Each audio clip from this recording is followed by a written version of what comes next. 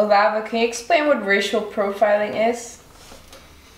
Okay, so racial profiling is a government practice whereby people are being preemptively, by the government,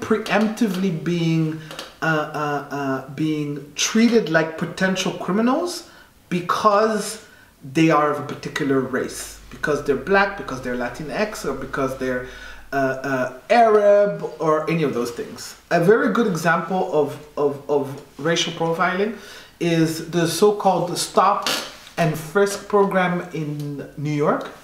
This was a couple of decades ago, and I'm not sure whether it's still going on, but what I do know is that for a long time, the police in New York was arresting, was sort of stopping people, black people and Latinx people, and searching them for weapons or for drugs on a massive scale. So people were being, for no apparent reasons, being stopped, being frisked, and then things would be found and people would go to jail, would be criminalized.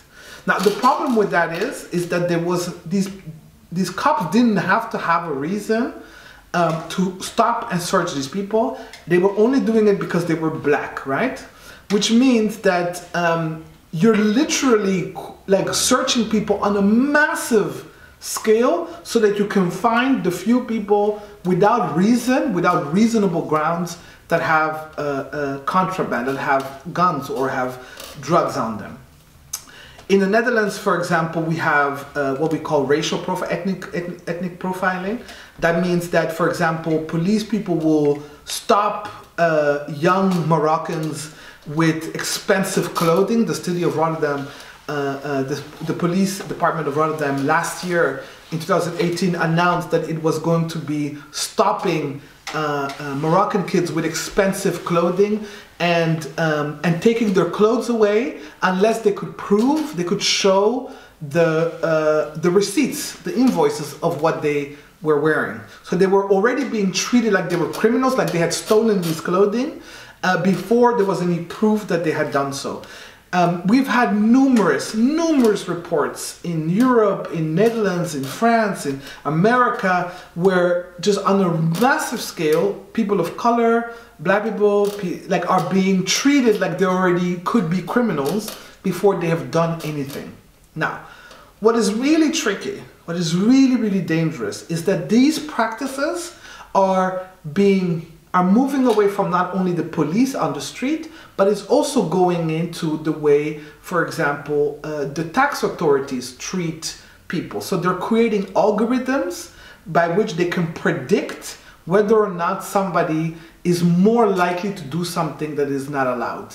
And some of these analyses, these algorithms, are very much dependent on people's race.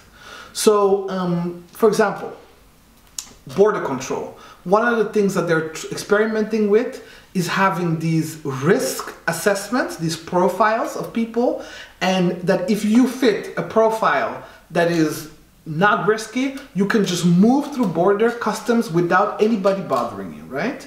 But if you have a profile that is quote-unquote dangerous or risky or high risk, you will be stopped every time you try to cross the borders. Again, these algorithms are already factoring in people's race, and people are given a higher risk level simply because of their race, right?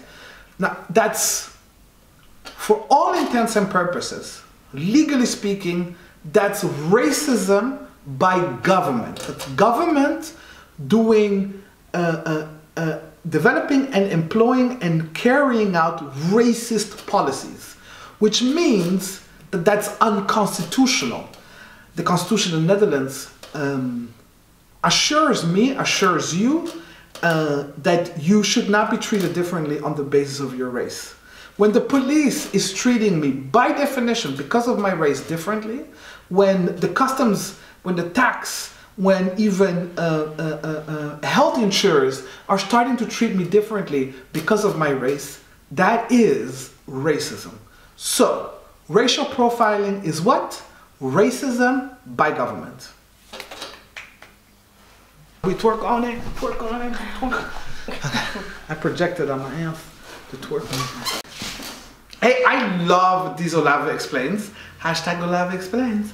But I need your help. I need to know what it is you would like me to explain to you. So please get on our Instagram, Olave Talks, our Facebook page, Olave Talks, and our Twitter, Olave Talks, or in the comments below, and let us know what you would like us to explain to you. What would you like us to explain?